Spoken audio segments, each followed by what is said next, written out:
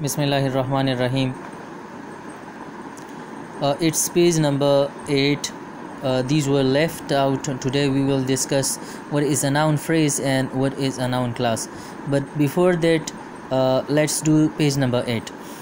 Choose the correct option for each sentence. Success is an example of an abstract noun.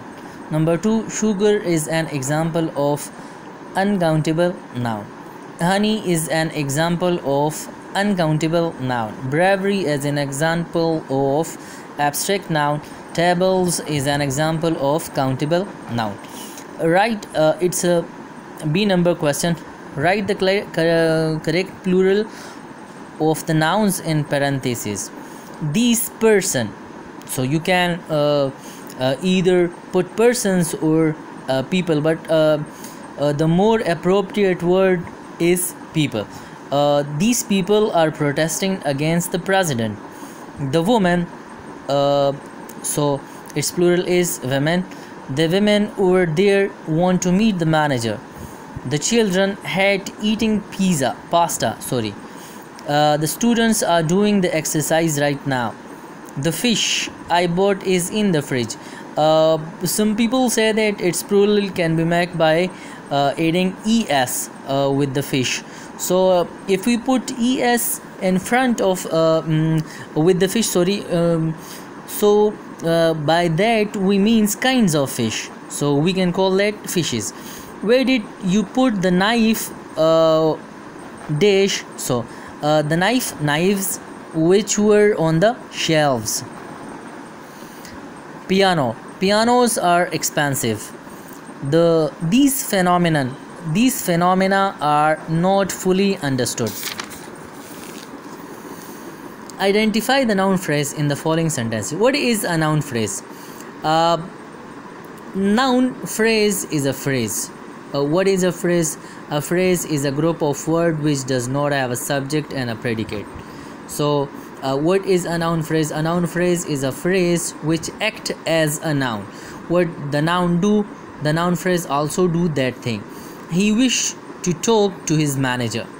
So in this sentence, to his manager is a noun phrase, or his manager is a noun phrase. The wicked man loves getting poor people into trouble. So the wicked man and poor people are noun phrases. The poor man wanted to pay back every penny he owed. So the poor man, every penny are noun phrases. All the kids were sleeping. So all the kids is noun phrase. Horse prefer living in dark stables. So in dark stables or dark stables is a noun phrase. Question number E. Complete each sentences with a properly formed noun clause.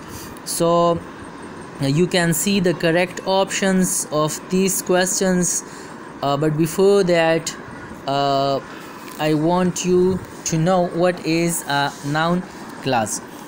A noun class refers to a class that serves the same purpose as a noun and is usually dependent. So, and what does it name? Just like nouns do, a noun class names people, things, places and ideas. What are the components of a noun class? Noun classes typically have a verb and a subject, but they cannot express a complete thought, a complete sense in a sentence. Hence they are known as independent clauses. It means that if we examples are, whatever happens to her is none of my business. Whatever happens to her is a noun clause. I like what you do. So what you do is a noun clause. We are what our thinking makes us. So what our thinking makes us is a noun clause. Functions of noun clause. These things. So functions of a noun clause. The following are various functions. Like there are various functions that a noun clause do. Number 1 is a subject of a sentence or a verb. It acts as a, when a noun clause begins a sentence, It functions as the subject of a sentence or the verb that comes after it. Means that in a sentence, when it begins the sentence, then it will act as a subject. Examples are when you choose to start the job will determine your salary. How you choose to settle the dispute is entirely your responsibility. Wherever we decide to buy a car must have a discount facility. So these are the subjects and these are the noun clauses. Second, an object of a sentence or a verb. The first one was a subject and it is an object of a sentence or a verb.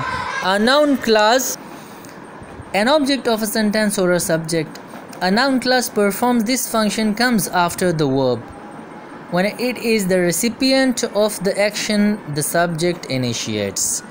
So it means that when it comes in the subject place, so it can also be a noun clause. Examples are: she dislikes where her parents live. We prefer what we agreed on initially. He promised to do what his father says. The third function is when it comes as the complement of the subject. A noun clause also serves as the complement of the subject when it comes after an intensive or copular verb, which we also refer to as a linking verb. Copular verb, copula, intensive verb, linking verb, these are all the same thing.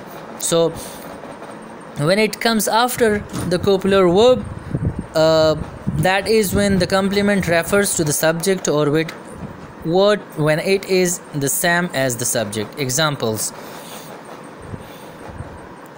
the girl became what her parents never believed. He is the genius we have always known him to be. Your disposition on the case is what you allow it to be. Number 4 is the complement of the object. Noun clauses serve as the complement of the object when it follows the direct object and refers to the same entity as the object, as that object. Example: she can present the thesis she had completed. He bought a book he had always desired to buy. Number 5 is prepositional phrases.